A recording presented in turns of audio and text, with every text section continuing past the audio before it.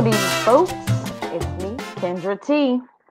All right, so today I am presenting how to make a Google form and how to use that Google form to make a virtual speech therapy survey to start scheduling your students. All right, so that's a couple of steps. And I am not sharing my camera because I didn't feel like putting on lipstick today. And I already have some on in this picture. So there you go. What have I said before? If you've watched my other videos about Google, I have said Google runs my world. Here it is. This is a Google form. All right. I'll show you how to get there. Let me just start a new tab. So here we go. Up here, the Google apps and this tic-tac-toe board looking button, you push that and you will see all of the Google apps that you have access to. So here is the forms. Click that and you are going to create by starting with a blank. So first I'm going to give myself a title. This is going to be my test virtual. And you could do this with anything: speech therapy, occupational therapy, physical therapy, survey. I like to call it a survey. All right. So now, boom, there's that title. It's the title of the document and the title of the form. So on the right side are your different types of things you can add on to your survey. So the first thing they've already put in here is untitled question. Okay. You're going to enter in whatever question you want. It might be a good idea to put in the email address, but you don't necessarily have to, because you can set your form to collect the email addresses where the person has to put it in order to submit the form. So I learned this the hard way. So let's say student name. Okay.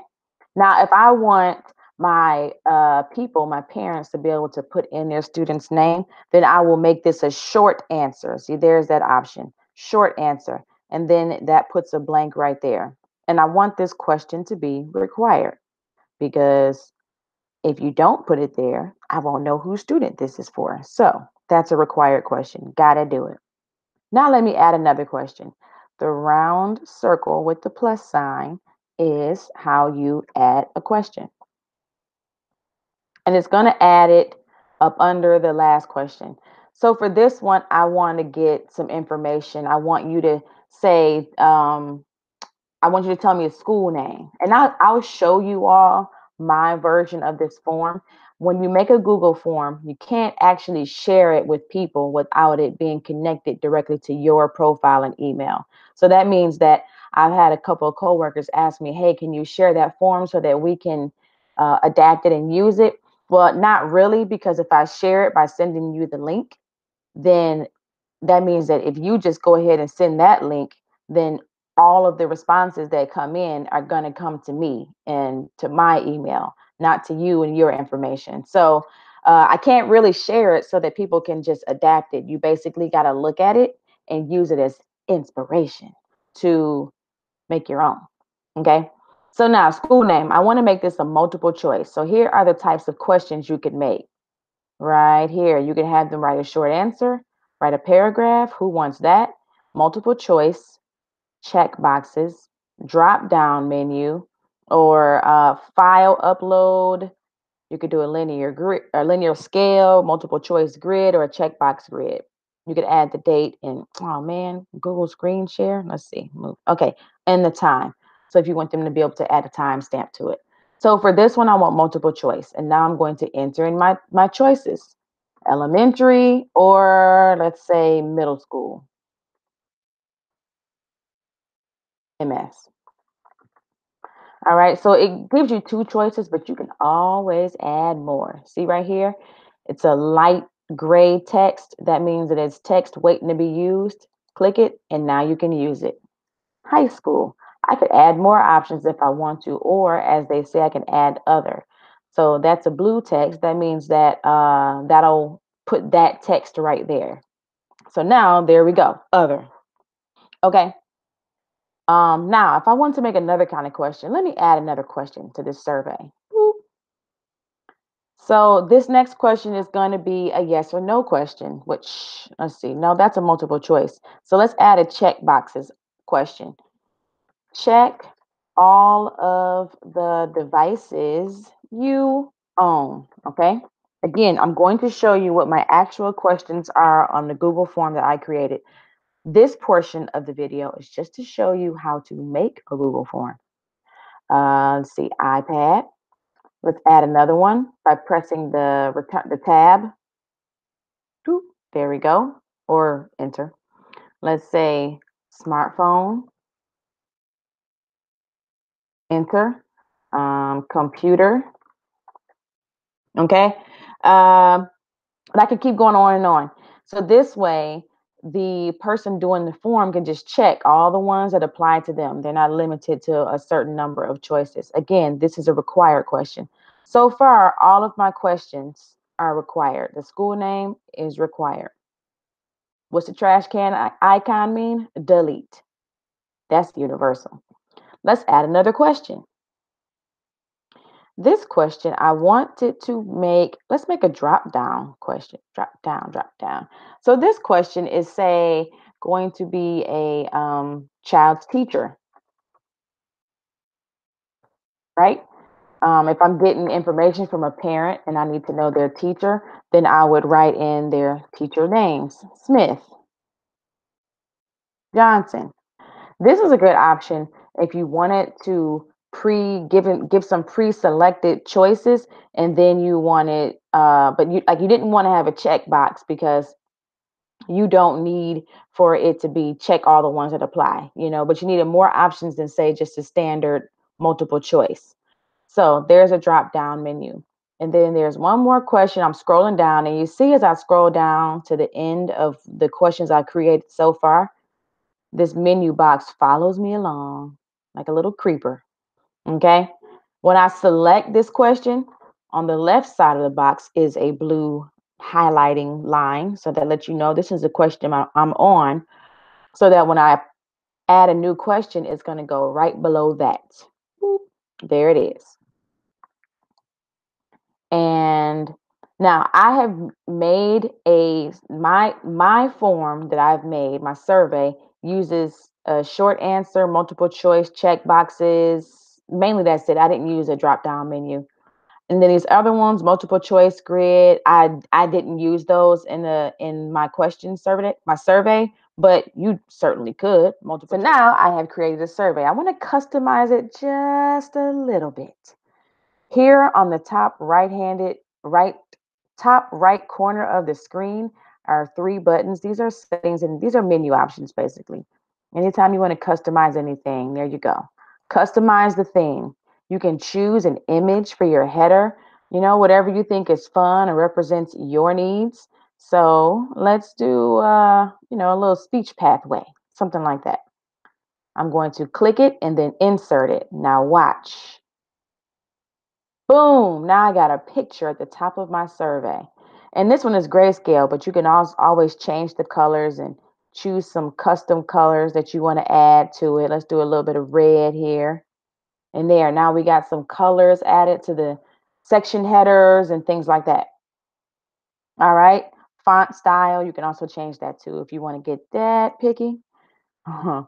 Okay. In the settings menu, this little gear wheel here, anytime you see a gear wheel, that means settings or menu. You can make your survey collect email addresses. So when they fill it in, they're going to have to put their email address in for you. Okay. And you can restrict it to trusted users or limited response. Like these are some things. Okay. And you can also do make a presentation if you want. Again, and a quiz. And again, this doesn't fit my needs. So these forms can be used to send to your students as a quiz where they have to submit their answers, and then the whole Google form universe that'll score them and do everything for you. But we're not using it for that purpose. So now let's preview this survey, see how it looks. See the little eye? Okay. It's going to open it. So anytime a parent or whomever you're sending this to, when they open the link, this is how it's going to look to them. See, we got a red star for required. So it lets you know what the required answers are. Okay. Best student, and I'm going to choose a school, elementary. The child's teacher, Johnson, and then check all of the devices. All right, so I'm pretty much done. I'm going to submit my answers. And that is how your survey recipients will see and interact with the survey that you created. Okay. Now, here I am. This is my page as the creator where I see my survey. I can make adjustments to my survey and everything. All right. Now, to send, let me click on these three dots. Three vertical dots here in the Google Chrome world means more menu. So you have more options, okay, of things to do. I will come back around to printing, and that's the only one that I've used that applies to me. So now you got the survey, you created it, you need to send it out to your parents. How do you do that? Oh, look, this big purple button that says send. And you get the choice to send via email, directly in the email. You're going to put in the user's email address. You can also make it a link. And so when you make it a link, you copy it, or you can push this copy button here in the dialog box. And now it's copied to your clipboard. And then you would say, go to an email, your email, open up a new email and put this in your email. Say, hey, do this survey for me. One of my coworkers made a form and she emailed the form link to herself. And then on her phone, she opened up her email where most of us do access our email from, right? She opened up her email and she copied and pasted the link here to her parents in a text saying, hey, please fill out this survey to start services. And so that way they got it on their phone in a text. They can just click the link and get to this survey and easily complete it and submit it. They don't have to do anything else, any downloading or document creating or anything like that.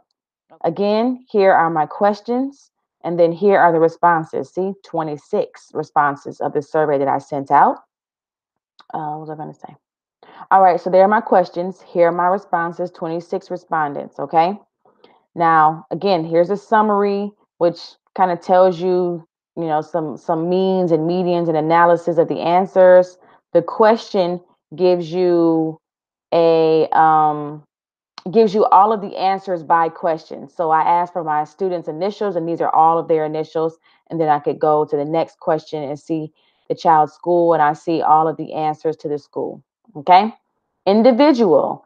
Individual is where you see, here's the menu. I'm scrolling fast because I don't want you to see these emails. But here is the all of the respondents' emails that I captured. And then here's my test that I have. Okay. So I can click on the email respondent that I want to look at, and then I can scroll and see that person's answers. Test. Okay. Okay. All right. Okay. So I see all of the answers. Here's one way to see all the answers. Another way to see all of the answers is to make it to a spreadsheet. So here we are. View responses in spreadsheet. And I'm going to go back to my test virtual therapy summer survey so I can show you the spreadsheet. All right. So again, this is still my survey creating, portal or page of the survey of the form. Here is that same icon that Google Sheets uses for an Excel type document. Click on that. It's going to ask me to create a new spreadsheet. Yes, please. And there we are. It has input all of the questions here into categories at the top, and then each one has the answers. And I could scroll all the way to the end to see all the answers. And this is a good way to see all of your answers stacked up and down horizontally. And then all the answers going, vertically. And then all the answers going horizontally. Okay. So that's how you make a Google form. You can go ahead and use that to make you a survey to start getting your virtual speech therapy services together. Okay. I'll do a separate video on that. Thanks. Bye. Hello, koala.